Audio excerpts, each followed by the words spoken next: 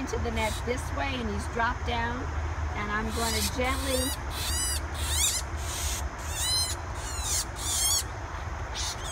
take the net off his feet. Oh my!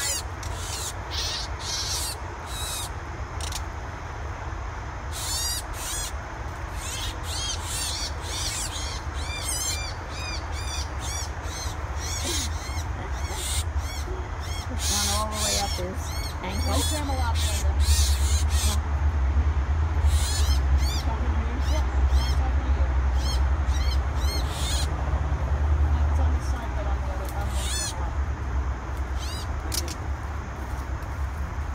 Got it caught on all his.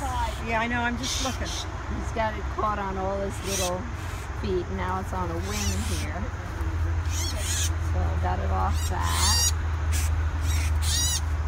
Got another wing. Got it off that. And now he's done. None the worse for wear. And what kind of bird is that? He's the most successful bird in Connecticut. The guy we've been talking about, our gray catbird. Well named, gray catbird, and we can tell he was born this year. Look at his eye.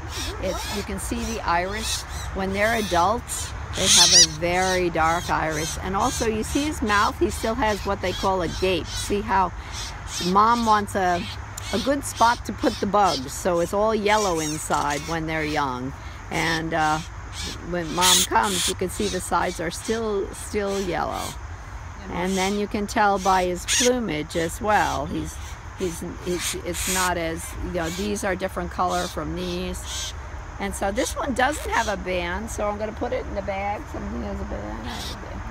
Put it in the bag so that it's quiet and still. It can rest. I'm not holding it. And we'll bring it into the lab and band it. I have to weed the garden with a bench. We'll take these other birds out. We'll eventually come around and close the nets for the day. And that's what we do.